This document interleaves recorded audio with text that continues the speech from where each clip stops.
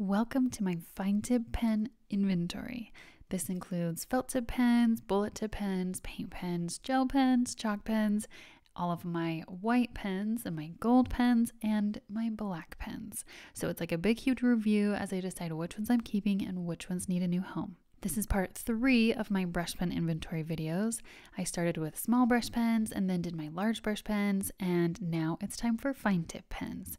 Since I mostly use brush pens, I was surprised by how many fine tip pens I've accumulated over the years. Before we get into it, let's talk about this pen case I've been using. It was the perfect size for these pens and it's a great storage option when you're moving, but it hasn't been the easiest for daily use. I rarely pull these out because it's kind of clunky to pull the whole thing on my desk and open it up and only use one set of pens. I have some clear pen cases left since I've decluttered my other brush pens, so I will be transferring to those. First, let's start with Marvy Colorin fine tip pens. These are the exact same colors as the brush pens, just with a bullet tip. They're good, but in my opinion, there's nothing that special about them except for the fact that they are the same colors as the brush tip, and sometimes that's nice to have. So I'll be keeping the colors that I kept of the brush pens, but I'll be sending on the rest of the colors with the other brush pen colors that I got rid of. If you watched my other brush pen inventory videos, you've seen me go through all of my pens to find which ones I still love and which ones need a new life. I will be listing them in my Etsy shop with just the cost of shipping.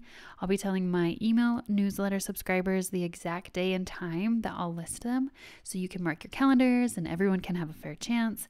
If you would like to try any of the pens that you see me decluttering, the best way to learn all the details is to be on my newsletter.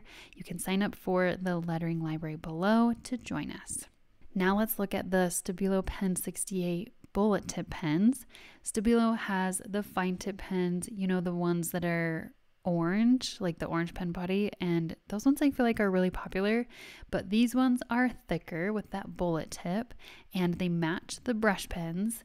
Although some colors are the same, but I feel like there are more colors in the bullet tip, or maybe I just don't have all the brush pen colors.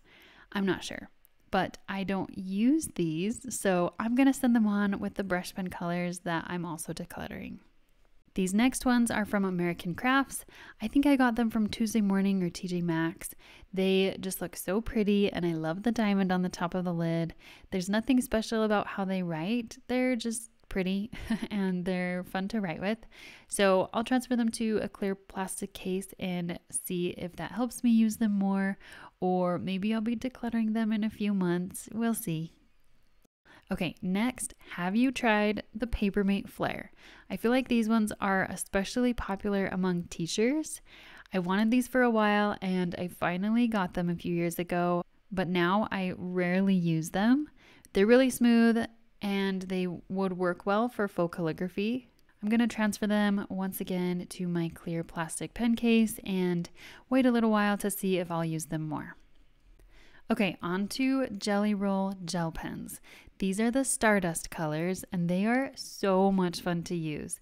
They're really glittery and I've had a lot of fun coloring with them and also doing faux calligraphy. They're really inky and smooth, and just so you know, they do show up on black paper, but there isn't much distinction between the colors. So when the ink dries, they mostly just look like glitter on the black paper, and I'm okay with that. If that's the look you're going for, they're not going to be really vibrant on black paper. These next ones are the Tombow TwinTone, and I have a crazy story to share with you. A few years ago, when Tombow TwinTone were just barely coming out, it was really exciting and I thought, wow, Tombow is coming out with new pens. I had to try them and it felt like everyone had them, but I think back now and I really just saw influencers using them, which is fine. So I got them, and then every few months they came out with new colors until they had the full 36 colors. And every time a new set came out, I had to get it to complete my set. I loved these pens. I used them all the time. I used them for watercolor. I used them for coloring. I used them for faux calligraphy. They were some of my favorites for a while. But then for some reason I stopped using them as much. Maybe I had too many colors. If you saw my large brush pen inventory video, you saw that I always make a smaller color palette that I love when I have too many colors. That's just the way that I'll actually use them. So maybe I needed that for the Tombow TwinTone because I kept buying all the sets. But here's where it gets interesting. I bought the Monami LiveColor pens just because I love Monami Plus Pen 3000 and I wanted to try more Monami brand pens. I really loved the LiveColor pens, so they sat in my little pen case on my desk and I used them all the time. Not always for lettering, just sometimes to write my to-do list or in my journal. Those were the ones that I would grab. I don't know why, but it never clicked in my brain that these are exactly the same as the Tombow TwinTone. I only just realized it as I started doing this inventory and I swatched my Tombow TwinTone and then I swatched the Monami LiveColor on the next page so I could compare the colors. They both have 36. They both have the bullet tip and the fine tip. The colors are almost exactly the same. There are a few differences here and there, but overall, they're the same. I cannot believe I never realized this. So when I started this inventory, I thought I for sure would be keeping my Tombow TwinTone because I loved them for so long. But now I see them side by side and I definitely don't need two types of pens that do the exact same thing in exactly the same colors. I've been using my Monami LiveColor a lot, so I'm going to keep those and I'm going to send on my Tombow TwinTone. Feels crazy. I thought I could never get rid of them because they did so much for my creativity when I first got them. I have such good creative memories with them, but I haven't used them in so long and they're not doing anyone any good just to sit in my drawer. So I'm hoping that someone can enjoy them and give them a new life. Maybe someone else can make new creative memories with them. And this is why it's so important to do an inventory of your pens or crafting supplies. I feel like I don't see a lot of people talking about this aspect. We see a lot of how people are organizing their pens and they're getting huge storage shelves to keep all of their pens, and that's important too. There's definitely a place for that. But what about when the amount of pens you have feels really overwhelming? Maybe one of the reasons it feels hard to create is because there are too many options. But if we'd clear out the clutter, it would open up space to feel creative again. And it would give us space to explore our lettering with just one type of pen. Actually giving ourselves limits helps us to explore our creativity. So I'm glad you're watching my inventory. If you want to do your own, I highly recommend it. And this is my box of chalk pens. I used to have so many different chalk pens and now I only have these because I rarely use chalk pens. And these ones were my favorite. They're the Casa chalk markers in pastel. I really love these colors. I'm not even going to swatch them in my journal. I know I love them and I'm going to keep them. These are the only chalk pens that I need. And I have the white in the Marvy Bistro chalk marker. This one was my favorite white one. And then I also have a gold one in the Marvy Bistro as well. And that is just right for me. And here are all of my acrylograph pens from Archer and Olive. I've collected a few sets over the years and I use them a lot when I first get the new color set and then it kind of tapers off and I don't really use them as much. Oh, this is a Postilla. This is from Daiso and it's just a big black one and I love it. Daiso is great for something simple like that. So I have the metallic set and I have the primary set and the tropical set and then a few other random colors. And they're acrylic paint pens. I'm not going to swatch all of them. I found that I mostly love using white and black. And so I found these acrylic pens on Amazon. The brand is Flysea and it's just 3 white and 3 black. And I have been using the black one and the white one for several months and it's still going strong, doing well. And it was so cheap. So I would actually recommend getting these if you just want to try acrylic paint pens instead of the cost of acrylograph to just try out at first. And these are all the rest of my white pens and we're going to go through each of them. So first, the Flysea, like I talked about, this one is my favorite white paint pen. It has that fine tip. I use it for doing little details and stars. It's kind of like using a gel pen, but it's with acrylic paint. Next, I have the Posca paint pen in 0.7 millimeters, and honestly, I have not noticed this one being worth the cost for me personally. Maybe other people love all of the Posca paint pens, but I actually like the cheap off-brand better. Next, for gel pens, I have the Uniball Signo in white, and this one is my favorite white one, although I have to say that when the ink gets down, it's like halfway down, it kind of just stops working and it's not smooth anymore, even though half the barrel is filled with ink.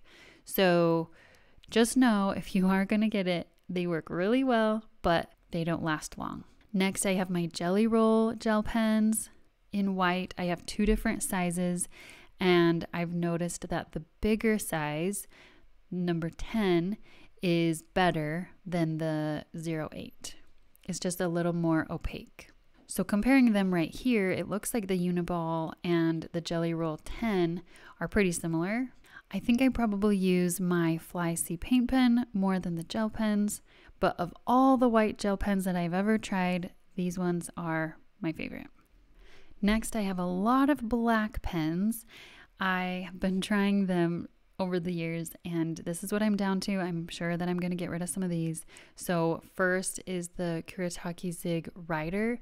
I can't even remember why I got this one, but it is probably my favorite. It has the bullet tip on one side and the fine tip on the other side, and it's waterproof, which is really helpful. I'm pretty sure most of these black pens that I have left are waterproof. So this one is the Flysea paint pen, and it's not waterproof, it's paint. It would run like acrylic, but it's really smooth. It has a nice little bit thicker line. And next is my Faber-Castell. This one is really good. It's also waterproof. And then next I have my microns, my Sakura microns. I have it in the 08 and the 05, and I do like having the different sizes. They are both waterproof and they work really well. Next is my Jelly Roll 08. This one is not waterproof. I do like how smooth it is, so I will keep using it. Next is the Pilot Super. I don't know why I have this one, and it is waterproof, but I don't really use it in my lettering. So I'm gonna actually just take this one and put it in my purse for when I need a pen when I'm on the go. And then these next 2 are the Sakura Pigma Professional. I think that's what they're called. They look the same as the Pigma that has the brush pens, but I have the fine tip and the bullet tip, and they're good. They are waterproof, but I do use my Kuretake Rider much more than these. So when you're looking for black pens, I would recommend definitely looking for something waterproof because it's nice to use with watercolor, but there's a lot of really good pens depending on the thickness that you want and if you want it waterproof. Finally, I saved the best for last. These are my gold pens. I love gold pens. I have another video where I reviewed all of the gold pens. I had so many, and I'm down to these 3 because these are my 3 favorites. I don't need any other ones. I will replace these ones as soon as they run out. This is all I need. So first, in the gel pen, I have my Uniball Signo. It's the Gel Impact in gold, and I really, really like this one. It's the best gold pen that I found. It is a little bit more yellow of a gold, but sometimes you just need a gold gel pen. I use it for stars and details in my lettering all the time. And next is my Marvy DecoColor. This one is more like a paint pen, and so you push the nib to get the ink to start coming out. And I love the gold of this. It is so shiny. It's not too yellow. It's the perfect gold. I also have the extra fine tip, and I use the bold tip more than the fine tip, but I was just trying out the extra fine tip. The main thing about these is that they are oil-based, and so they're going to bleed through most paper, even thicker paper like Archer and Olive journals. They bleed through that paper, so I can't use them very often there. There's even some ghosting on watercolor paper. Typically with watercolor paper, you're not using the backside, so it's not as big of a deal. However, I did try them on my black Archer and Olive journal, and it worked great. So once I start using that journal more, I'm going to use these pens a lot more in my journal. So now it's nice to see all of my pens that I have all in one place. I hope this helped you find some pens that you might want to get or not get. Thank you for joining me for my inventories. The next one is probably going to be metallic pens. And I will leave the brush pen inventory playlist right here if you want to see the other ones that I have done. I'll see you there.